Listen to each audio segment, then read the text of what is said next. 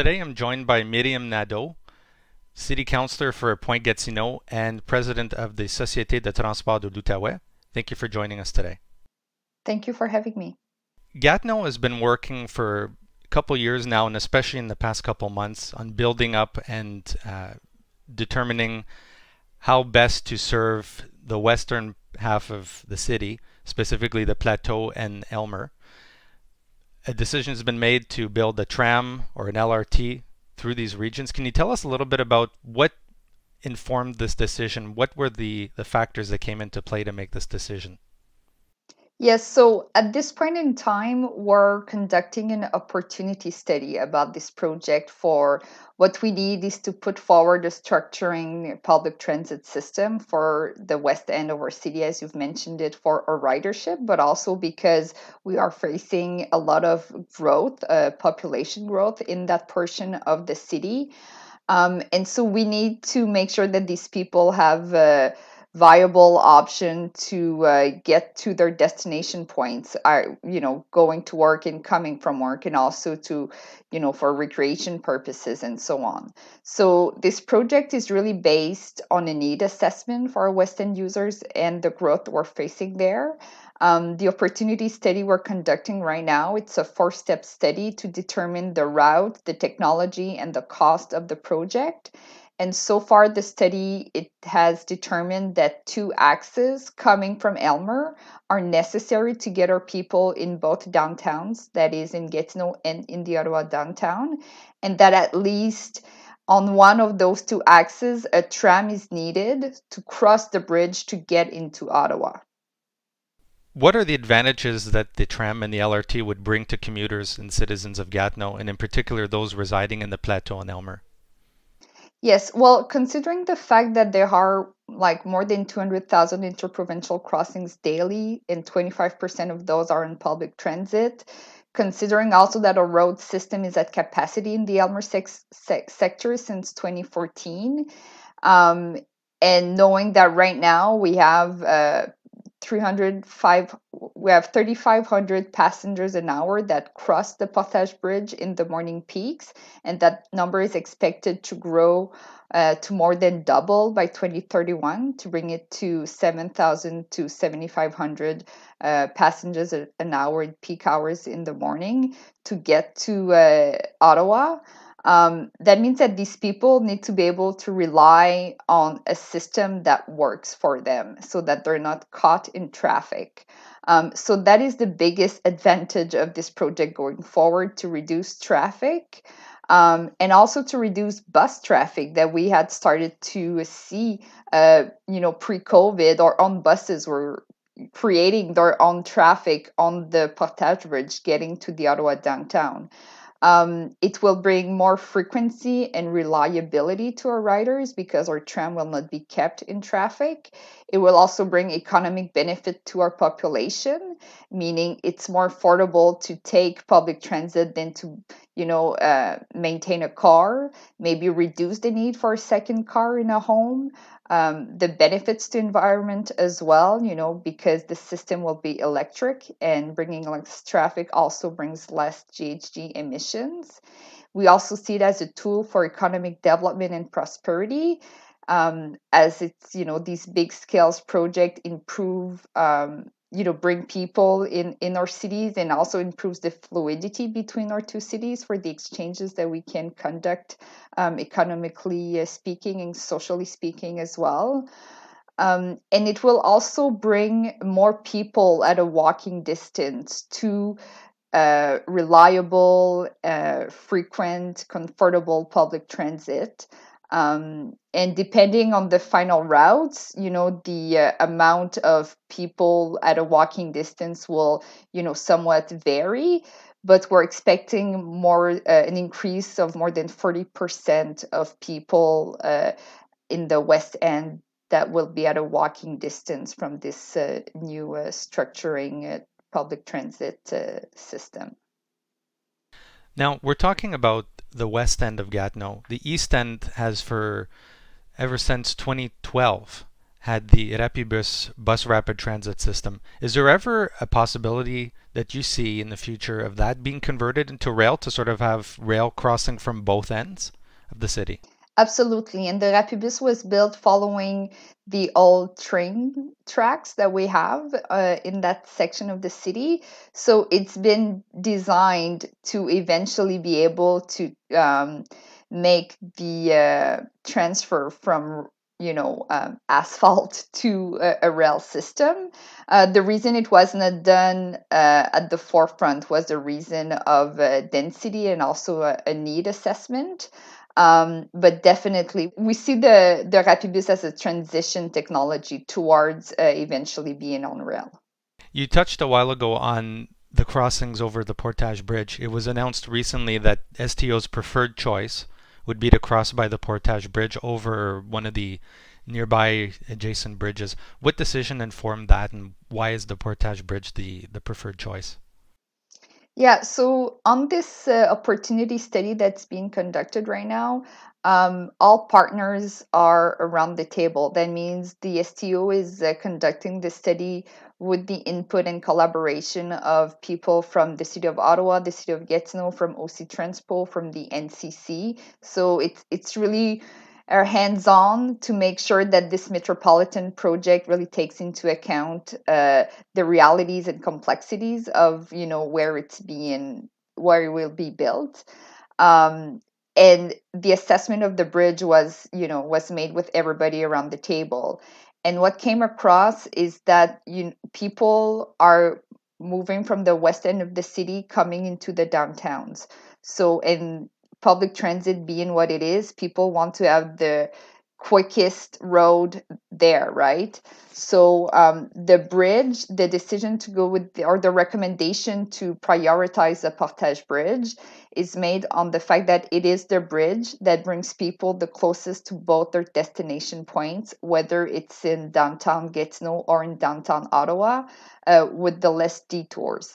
For example, when we were looking at the Prince of Wales Bridge, it's an advantage to people who want to get maybe to the Ottawa downtown, but for those riders that want to get to the Gatineau downtown, then they would have to make a detour and transit again, cross over to Ottawa and then cross back again from Ottawa to get to their destination point. And the same was true also of the Alexandria Bridge, because people coming from the West End were with their destination point being the Ottawa downtown, would have to make the detour on the Ottawa side to get to their destination point in front of Parliament, for example. Looking at the numbers with Ottawa as well, and that was information coming from OC Transpo, that the Bayview station that was built across the Prince of Wales Bridge over time would not have the capacity to accommodate all of our riders crossing over. And having in mind that we're building this project for the next 50 years, it's not something that we envisioned in the interest of everybody to get our riders over there and then in a couple of years not having the residual capacity on the trains to take them on. So that was another factor in the assessment of which crossing was the best one for this project. There's three routings that have been proposed, two hybrid and one all-tram routing. Can you explain briefly a little bit about each of these choices and what advantage each would bring? Yes, so we started out with 5 scenarios for this opportunity study, and now we're down at 3. And 2 of those scenarios include an option where on one of the 2 axes, on the Gatineau side, on one of the 2 axes, we have buses instead of tram. So as mentioned previously, the study assessed that to answer the need for our riders in the West End, we need to have a route that's on the north and one on the south. So basically the 2 hybrid options, it's one where the tram is on the south axe and the buses are on the north axe.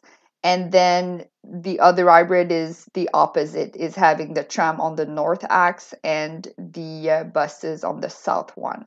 But then coming on the bridge, it's been assessed that we need a tram to cross over to Ottawa. So, and then the third option is the all tram option, where it's a tram on both axes coming into Ottawa. So we envision once such a system is built, regardless of which option, there will still be buses coming from the east end of Gatineau. Yes, because we have all of our Rapibus transit system that relies on buses, but definitely having a tram or even a hybrid would reduce the amount of buses. However, it's been assessed by our experts doing the study that only an all tram option would really meet the targets that we have concluded and engaged to with the City of Ottawa in the agreement that we signed in 2017 to reduce the amount of buses in their downtown. So, that is one reason why Ottawa prefers the all tram option, but at this point in time, we're still assessing the three of them. Crossing into Ottawa, we've talked about the Portage Bridge. Again, two options that have been proposed: a surface option on Wellington Street and in an underground tunnel going underneath Sparks. Now, of the two choices, can you explain what the position is of Gatineau, and then what you've heard from your counterparts in the NCC and in the City of Ottawa? Yes, well, Gatineau is really, we really see this as a collaborative work. Like the status quo is not acceptable for both cities. We know that if we don't do anything, we'll just suffer more traffic, both of us in both our downtowns. So we know that something must be done. And the Gatineau and the STO's view is that for this project to work, we need to be listening to everybody around the table. We need to be cognizant of their issues, of their realities, and also to bring everybody to make the compromises that need to be made for a project to go forward. Because, as I said, the status quo is non-viable. So in terms of how this tram would integrate in the Ottawa downtown, the reason that the idea of a tunnel is on the table is because it responds to some preoccupations from Ottawa. It's to their request that we include that in the study. And Gatineau, our point of view is that, it's Ottawa's downtown. So obviously they need to be enthusiastic about the solution that we put forward, being an option that can actually be realized. So our point of view is that, we're looking at the tunnel because we understand that it's important for the City of Ottawa that we look into that option. But we've also put forward the Wellington at-grade option because, given that funding isn't there for a tunnel, we still need a project to go forward. And that's where the City of Ottawa said that it is open for a Wellington at-grade, even though it prefers the tunnel option. So that's what we're working with our counterparts from Ottawa. And also the NCC has also expressed that it is open for the Wellington option, at-grade option as well. So right now, that's how we're working towards the end of this study, looking into the final step of this study, which is the refinement of solutions step, where we will do a multi-criteria and cost-benefit analysis of all options, which will include the two insertion scenarios in Ottawa. Well, the three: the Wellington at-grade with and without traffic. Now, let's talk a bit about the timeline. So, what work has already been completed as far as studies, consultation, presentations? Where do we stand at this point? Well, right now we're finalizing the opportunity study. It's a study that started back in 2011, if my memory is good.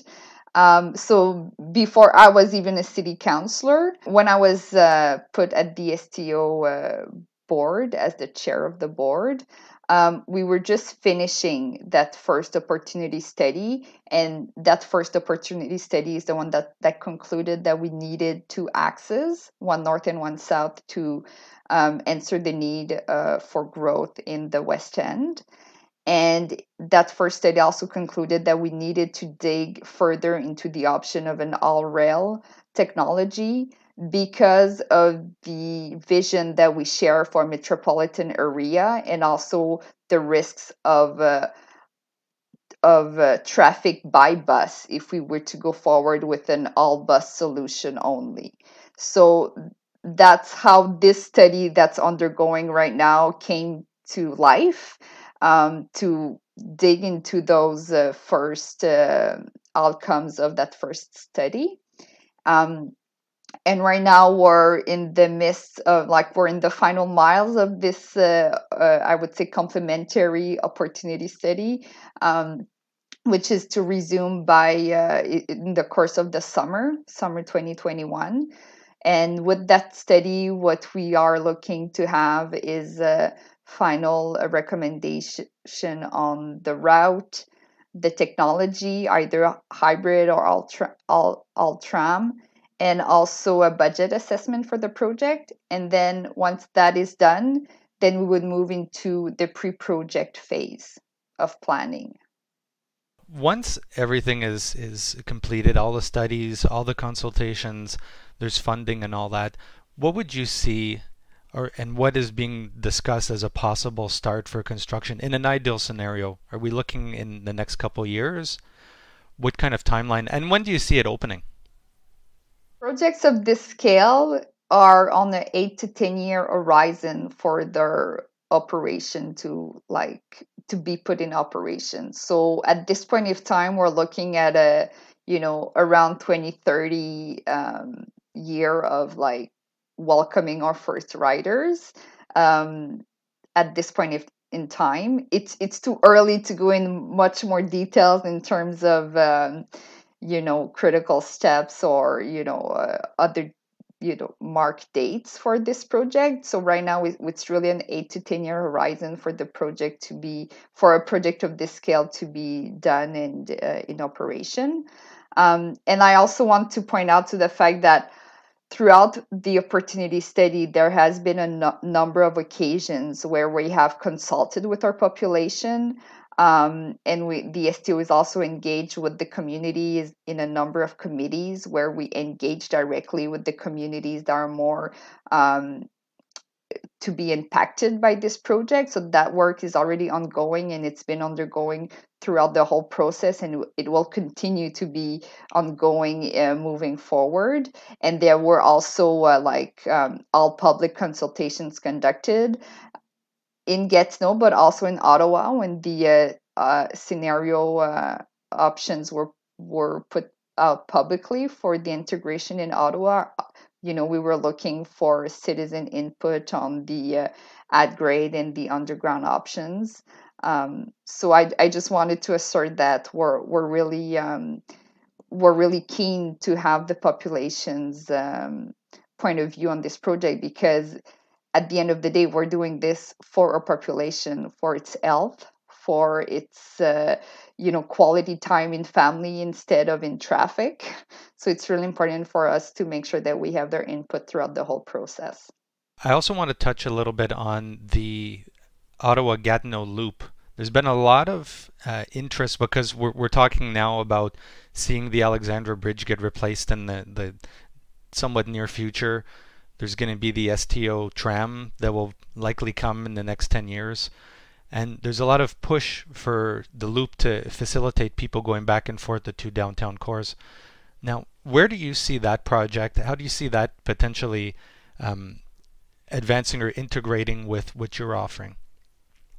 Yes, well, we would see it more integrating as something complementary, somewhat of a phase two of this project, because well, first of all, it's really important for the STO and the City of Ottawa, I would say, for the current project that is already being under study, that is, already engaged within the community, to go forward, to not have it be installed by the idea of integrating a loop to it. Like, And for this project of a loop, the way that it's been presented so far to go forward, it would need for the STO project to be an at-grade integration on Wellington for it to be, linked to the STO project.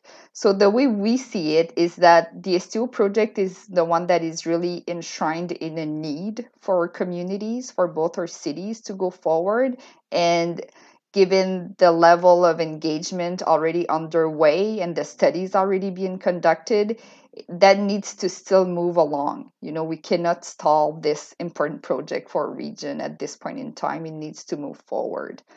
That being said, if the federal government or the NCC wants to pursue the idea of a loop, obviously the STO will be open to talk about it and see how that can be linked to the project that we have underway and how we can answer to other needs that we may have, aside from those that we need to answer to for our West End population growth going to the both downtowns. And so we see this as something interesting, but we're also sensitive to the fact that at the end of the day, the major part of this loop will be in the city of Ottawa. So, we're also sensitive to the fact that both cities have to be on board with how it would unravel in their downtowns. But we're definitely open to welcome a project of that would be complementary to the one that we're working on right now. Now, one of the most important things about any project of a scale such as this is consultation and public input. Moving forward, and what has already been done in the past, how can residents on both sides of the river contribute their thoughts to this important project? Well, I invite the population to subscribe to the STO's social media to make sure that they're always, firsthand informed of opportunities for consultation coming up. We've also seen in the Gatineau side a coalition being put forward by civil society called S'allier pour le Tramway, which is basically, people from diverse horizons that are coming together and saying how important this project is for our collective good. So that is also another way where they can contribute. They have a website and they're looking for signature for a petition. And at this point in time, the claim for this group is to have the federal government commit to fund this project in concrete terms. So on the short term, I would say that that's the biggest contribution we could have from the society right now is to join their voice to ours to make sure that our governments invest money in these important green infrastructure project, and which is important more than ever coming out of the COVID crisis. And if we really want this post-crisis to be green and to seize the opportunity, well, projects such as this are, what we're looking for. Well, thank you for your time. Thank you for your insight and discussing the future of transit in Gatineau, especially the West End. Thank you very much, and best of luck on this project. Thank you so much.